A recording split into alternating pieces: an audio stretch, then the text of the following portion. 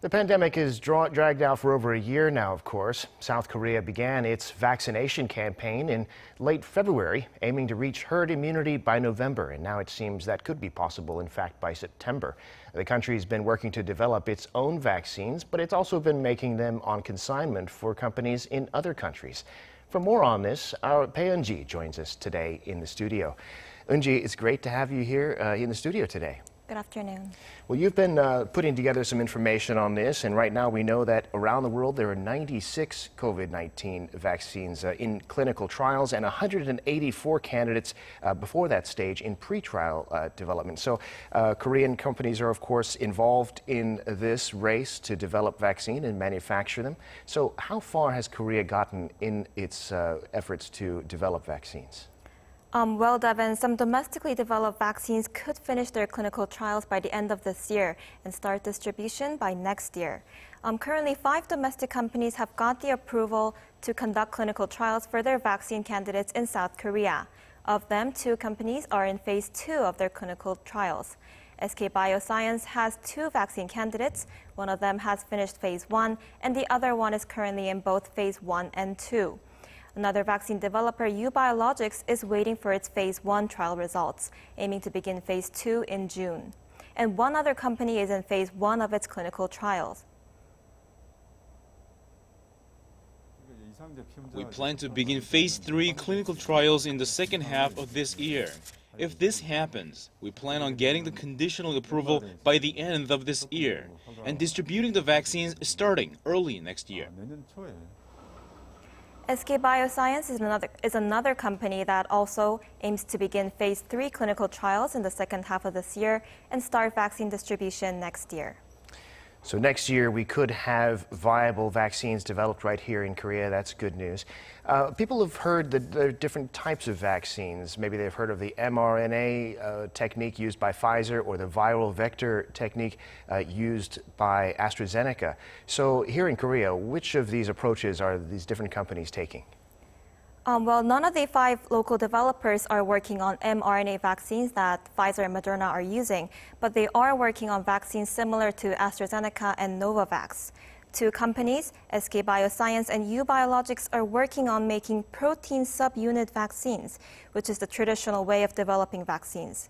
This is similar to the technology used by Novavax. This type of vaccine spurs an immune response in the recipient by injecting a spike protein from the SARS-CoV-2 virus, which is the virus that causes COVID-19. It also adds chemical agents called adjuvants to stimulate a stronger immune response.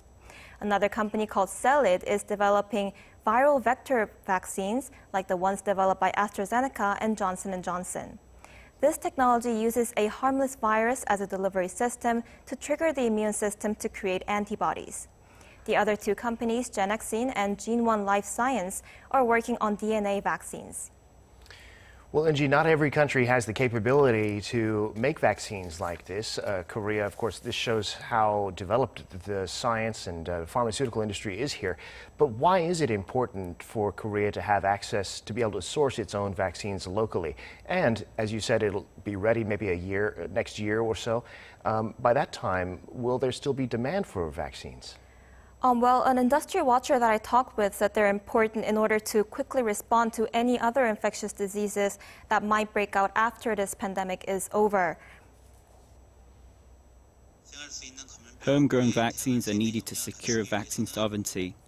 Developing vaccines and treatments against the virus is a way to protect citizens in the post-COVID-19 era and an essential factor in doing what the nation needs to do.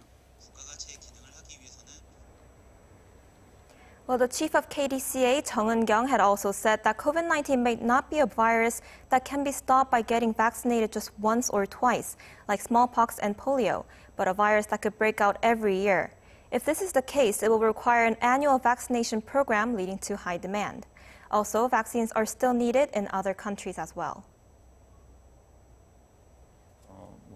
The US and Europe may have plenty of vaccine supplies, but for places like Asia and Africa, they still need to secure more vaccines. And with cases of variants of the virus, there's going to be demand. So, Eun-ji, South Korea is, in fact, not only developing its own vaccines, but it's making doses of vaccines that were developed in other countries, and millions of those doses will feature prominently in the country's vaccine campaign. So, tell us about this manufacturing on consignment here in Korea. SK Bioscience is currently producing AstraZeneca vaccines at its plant in Andong City, and they're also planning on manufacturing Novavax vaccines as early as June. Novavax had signed a licensing agreement with the South Korean company in August last year to produce 40 million doses of its vaccine. SK Bioscience plans to roll out 10 million doses of the Novavax vaccine within the third quarter and 20 million more in the fourth quarter. All right, Eun-ji, a comprehensive and in-depth look at South Korea's efforts to develop and roll out vaccines. Thanks for putting that together. Thank you.